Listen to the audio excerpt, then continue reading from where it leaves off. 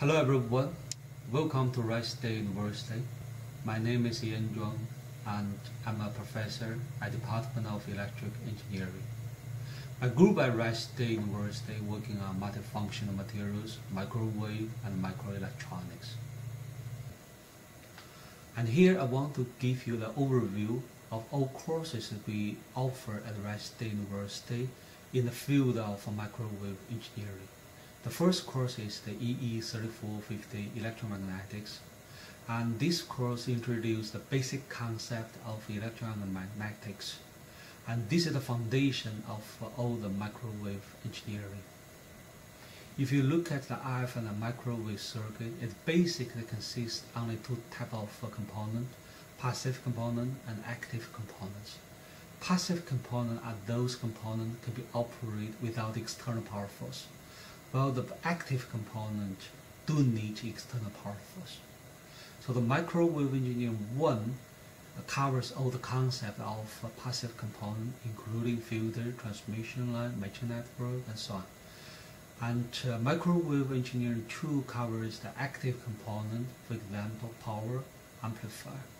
For students who take microwave 1 and 2 together, and they will have the full knowledge of microwave technology.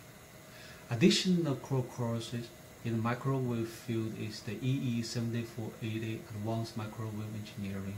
It covers the high-speed electronics operated in the high frequency. In addition to the core courses, Wright State University also offers a number of electives relevant to the microwave technology.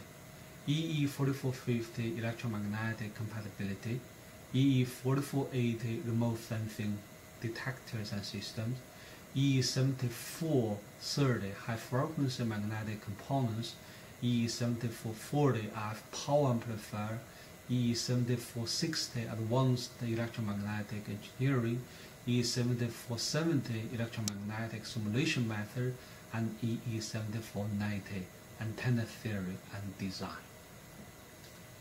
So what is the RF and the microwave engineering? And this figure shows the full spectrum of electromagnetic waves. The definition of microwave engineering is any materials, device, component, circuit, system, as long as they are operated in the frequency range between 300 MHz to 300 GHz, all belongs to microwave engineering. So one example is the 5G communication. Depending on the location, the dense urban, suburban, and rural, the communication might take different standard and technology. The general trend is that for the region with a high population, require high data transfer rate and also require system to be operated at high frequency. But however, no matter what technology they choose, and they all belongs to microwave technology because they all operated in the microwave frequency range. The second example is the autonomous car, which relies on the remote sensing system, and this remote sensing system allows the car and the system to sense the surrounding traffic. This sensing system also operates in the microwave frequency range, thus this remote sensing system also belongs to microwave technology. In addition to the lecture, we also prepare a teaching lab, and this is a complete out-of-box solution focusing on the RF and microwave teaching. And it provides the basic concept of RF component, RF circuit, RF communication system, and also be able to do the calculation of RF circuit, simulation building RF circuit. In addition, Wright State also participates in this RF and microwave industry-ready student certification program.